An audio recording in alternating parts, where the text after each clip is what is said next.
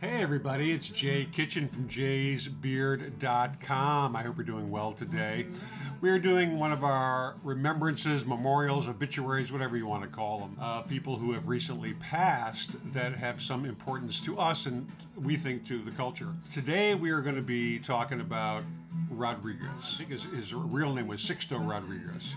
But before we get into that, if you would be kind enough to subscribe to the channel, that would be really awesome. We would really appreciate that.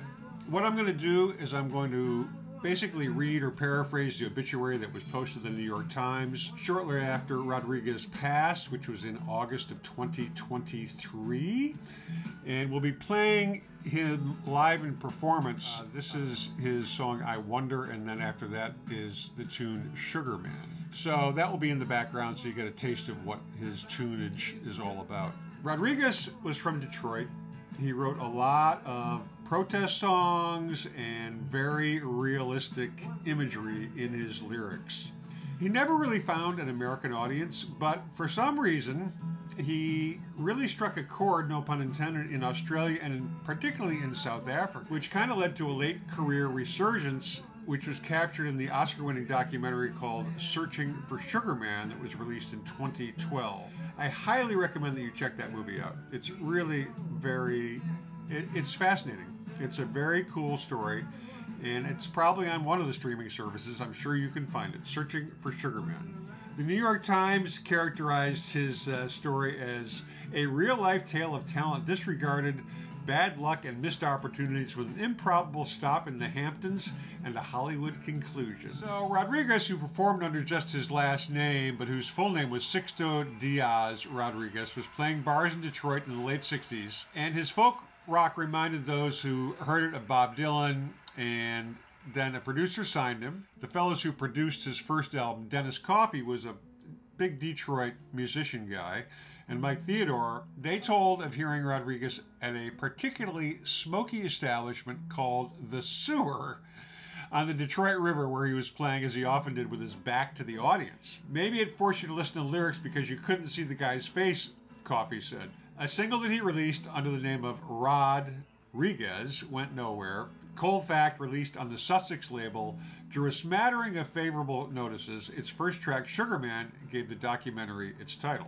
Rodriguez is a singing poet / journalist telling stories of today, Jim Nippenberg wrote in the Cincinnati Enquirer. He does it with a voice much like Dylan's, very Dylan-esque imagery, and a musical backing dominated almost entirely by a guitar. But he's not a Dylan Carbon. Rodriguez is very much more explicit. Unfortunately, the album pretty much went unnoticed in the States, as did its follow-up a year later, Coming from Reality. Getting the records out was easy, Rodriguez told the Sydney Morning Herald of Australia in 1979. Getting them played was a lot harder. He was being interviewed by an Australian newspaper that year because while he'd settled into a life as a laborer and office worker in Detroit, though he still played bars and actually ran for office unsuccessfully, he had been developing fans overseas and he knew nothing about this. Australia was a place where his music had found an audience, and in '79 he was invited to tour there. He returned in '81 for a few shows with the band Midnight Oil and released a live album in Australia. His music had found an even bigger following in, of all places, South Africa, where at the time was still under the apartheid regime, essentially cut off from the rest of the world in a lot of respects. He had no idea how popular he was there, especially among white South Africans uncomfortable with apartheid and the country's rigidly conservative culture. To many of us South Africans, he was the soundtrack of our lives, Stephen Sugarman, owner of a Cape Town record store, said in the documentary. In the mid-'70s, if you walked into a random white, liberal, middle-class household that had a turntable and a pile of pop records, and if you flipped through the records, you'd always see Abbey Road by the Beatles, you'd always see Bridge Over Troubled Water by Simon and Garfunkel, and you'd always see Cold Fact by Rodriguez. To us, it was one of the most famous records of all time. The message it had was be anti-establishment. In the mid-'80s, Sugarman began trying to find out more about the mysterious artist known as Rodriguez and how he died. Rumors were rampant that he had killed himself on stage, died of an overdose, and so on. He joined forces with a guy named Craig Bartholomew Sturdom, a journalist who was also searching for Rodriguez. Eventually, they found him, still living in Detroit. A tour of South Africa in 1978 followed, with Rodriguez playing 6 sold-out shows at 5,000-seat arenas. He said it was strange seeing all these bright white faces, all of them knowing every word to every one of my songs, he told the Sunday Telegraph in Britain in 2009. After his South Africa tour, he played shows in England, Sweden, and other countries, and in the U.S., the label Light in the Attic re-released Cold Fact and Coming From Reality. In 2012, Malik Bendijouli released Searching for Sugarman, his first and only documentary. Unfortunately, he passed in 2014, to rave reviews.